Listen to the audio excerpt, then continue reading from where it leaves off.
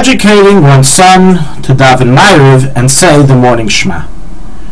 Is one chayav to obligate his son to start davening Maariv, which we know is only a reshus, or to say Kriya Shema in the morning before Seif Zman Kriya Shema?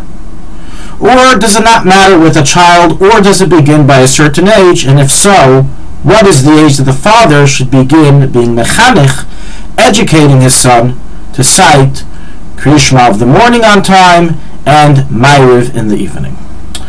So before the age of chinuch, below the age of chinuch, it's a clear ruling in the Shulchanaruch that a father is not obligated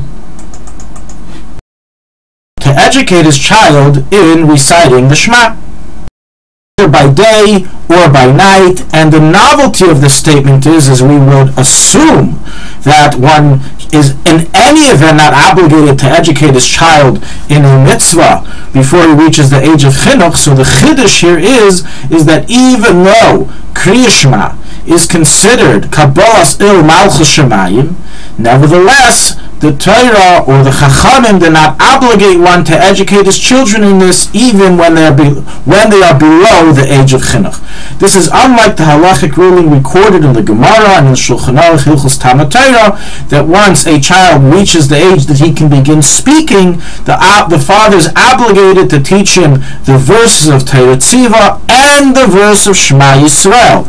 This saying of teaching and educating the verse of Shema Yisrael is not connected to the obligation of Kriya Shema, which we just said. It's a clear halachic ruling that one is exempt from doing so.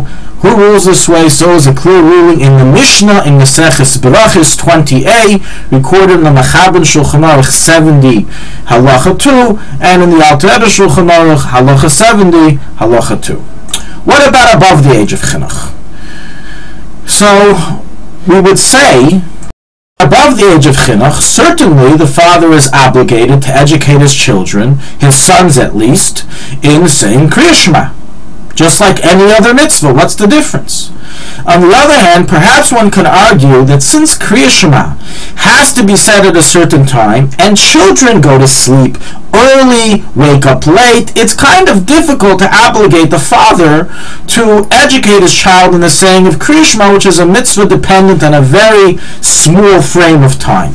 So basically, this matter is disputed amongst the great Rishonim, Rabbeinu Tam and Rashi. Rabbeinu Tam takes the position that a father is obligated in educating his child in Kriya Shema by night and by day, by Maariv and by Shacharis, within the time that it's supposed to be said, and so is recorded as the first opinion in the Shulchanaruch of the Alter Rebbe, the Shulchanaruch of the Mechaber. This is the first approach, which is also held by the Rosh and other Rishonim.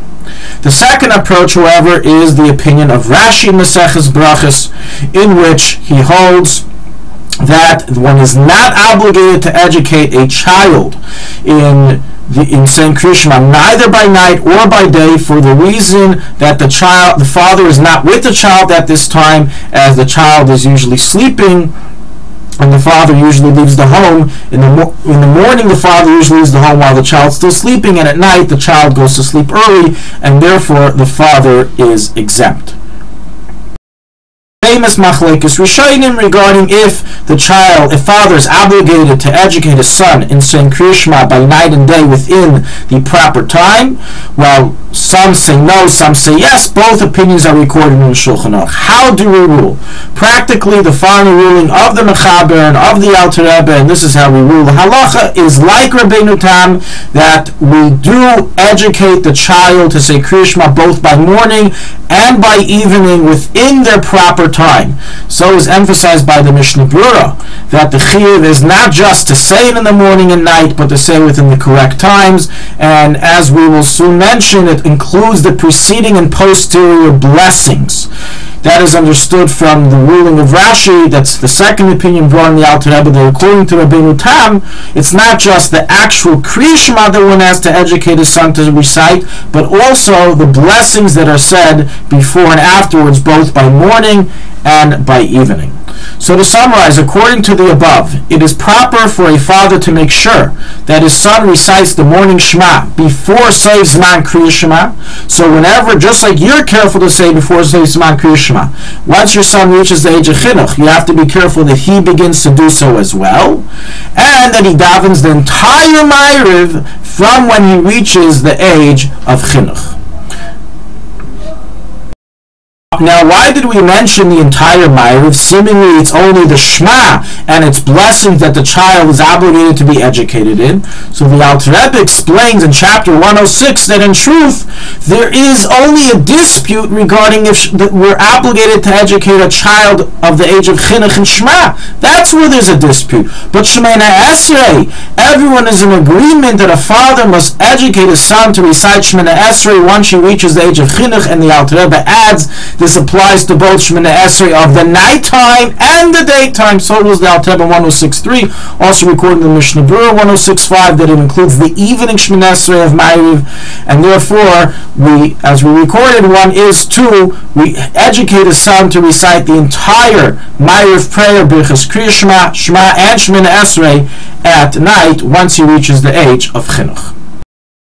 The Chesed La'alaf and Makaf Achayim recorded that it's not enough just to tell your child to do so, but that one should actually be careful to stay next to his child and make sure that he's verbalizing the words and saying the words, and not just relying on the fact that they are saying that they have davened it. This is in order to make sure that they are going through with their obligation. Now, what is the definition of chinuch?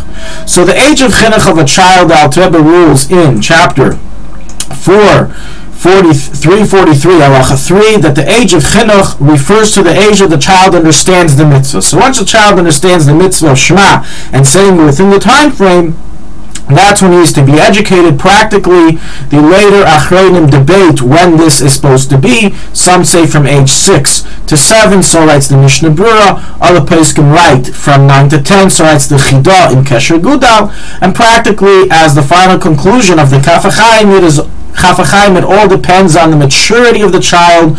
So if the child is mature enough at age 6, 7, begin saying it with him, begin educating him. If not, then wait a little longer, until he's a little older, at the age of 9, 10 years old. To summarize, it is proper for a father to educate his son to recite Kriya Shema before Seif Zman Kriya Shema in the morning once he reaches the age of chinuch, starting from age 6, based on his maturity, as well to educate him to recite the entire prayer of Maariv once he reaches the age of chinuch.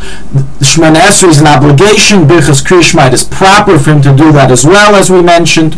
Now, what does a person do if the child is already sleeping? Does the father have an obligation to wake him up? So regarding this, some of today's poskim have recorded that one may rely on the lenient opinion and not wake him up to say Shema. However, regarding Shemona Esrei, which we already said is an obligation, perhaps this would be a different ruling.